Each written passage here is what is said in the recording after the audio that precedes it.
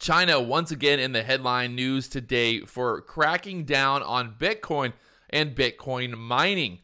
China's not happy. These big governments around the world don't want to see the small people make millions and millions of dollars with Bitcoin and other cryptocurrencies. Well, obviously there's also a risk you could lose millions of dollars, but in general, these big corporations, basically these big governments around the world like the USA, like China, and many others don't want to see the little man ever get out of the hole. Today we're talking about what's going on with China and Bitcoin right here in this video, so make sure you stay tuned.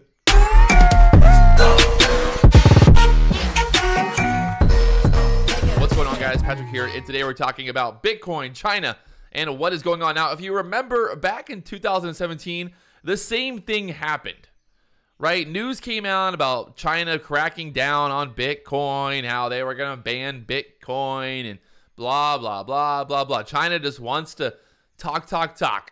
Now, the news today is that obviously Bitcoin has resumed its sell-off. It dropped from $41,000 down there to $39,000. You can see behind me right there, dropping like a rock when this news came out. So the news out of China is obviously they have this massive displeasure with the idea of anonymous transactions provided by Bitcoin and other crypto tokens. News earlier this week out of China saying that they were not allowing financial institutions to accept Bitcoin for payment. And the country recently today said they're going to be working on cracking down on Bitcoin mining and Bitcoin trading. And also this week, there was news about Elon and Bitcoin mining in China being very, very bad for the environment, since a lot of those mining facilities are powered by coal burning power plants. So that was the news. 1, 2, like 3, 4, 5 punches to Bitcoin. Again, selling off today from that $41,000 area. And I'm gonna talk about why I don't really think this really matters at all, because at the end of the day, if China does ban Bitcoin, if the USA does ban Bitcoin, is that really going to stop the movement?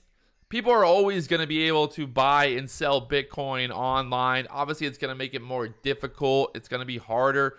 But we've seen in the past with drugs, the war on drugs. Well, the war on drugs is still happening for how many years now?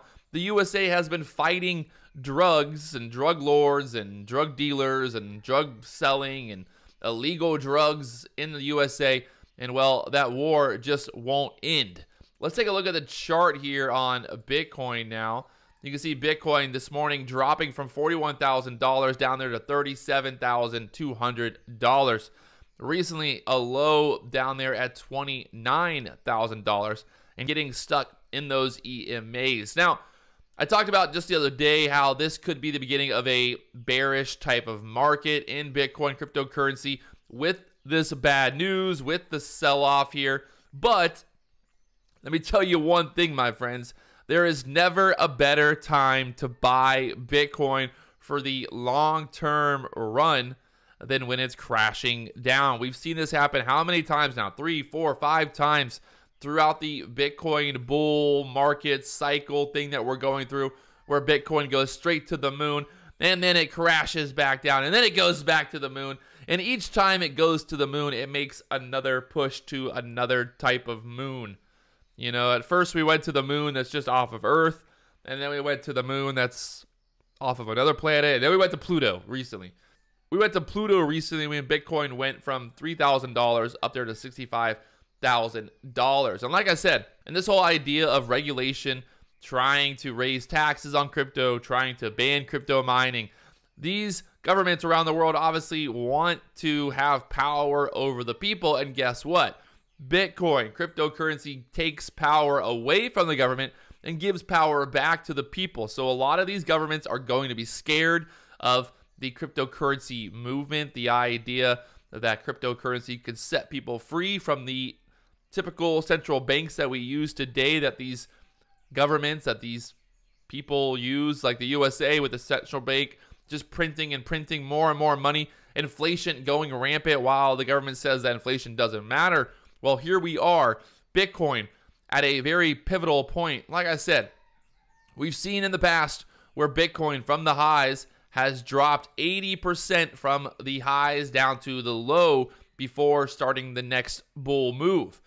Is that to say that Bitcoin's going to drop down to $12,000 now? There's a possibility, but there is news. Check this out. There is some more news coming out. There was also news today that cryptocurrency hedge funds buying the dip this week.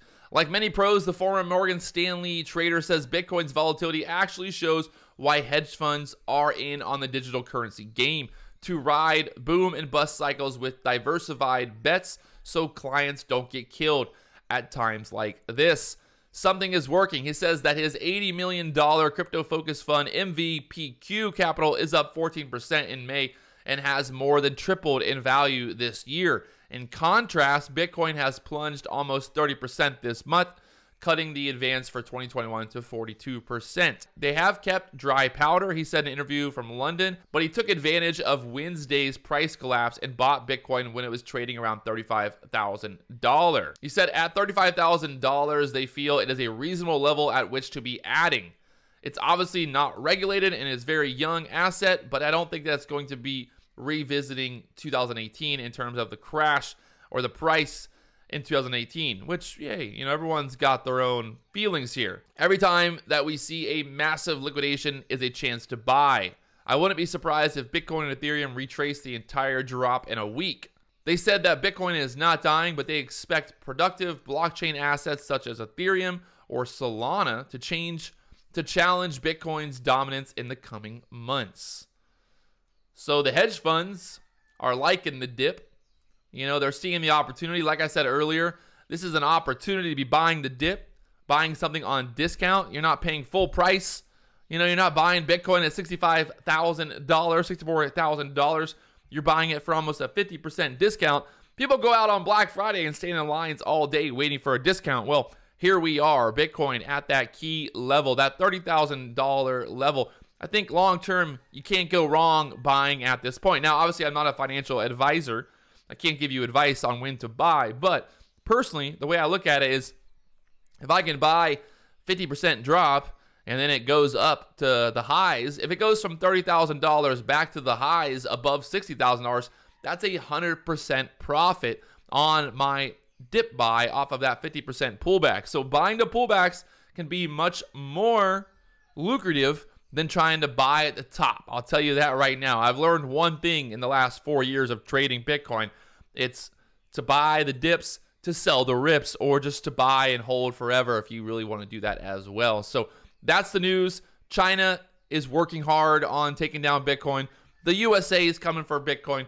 Elon Musk is coming for Bitcoin. They're all coming for it, but who will win in the end? We will find out before, well, we'll find out in like 20 years if Bitcoin actually goes to $1 million or not, which if it does go to $1 million, there's probably going to be a lot more issues in the world than just Bitcoin at that point. So there it is.